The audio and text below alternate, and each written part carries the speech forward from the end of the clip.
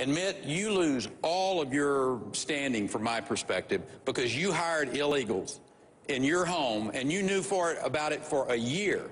And the idea that you stand here before us and talk about that you're strong on immigration is on its face the height of hypocrisy.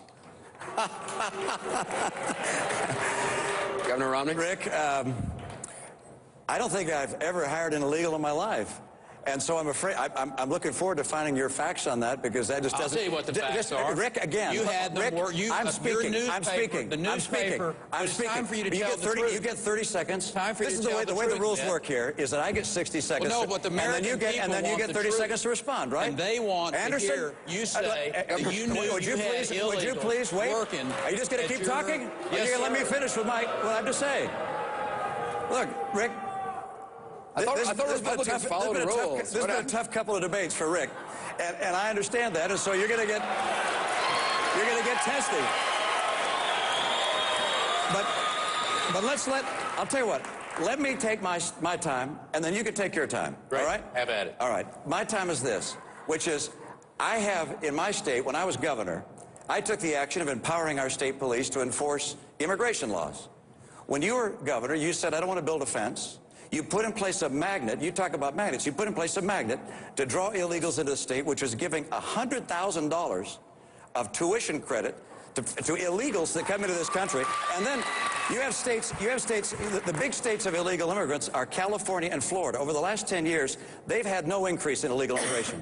Texas has had 60% increase in illegal immigrants in Texas. If there's someone who has a record as governor with regards to illegal immigration that doesn't stand up to muster, it's you, not me. Governor Perry, you have 30 seconds.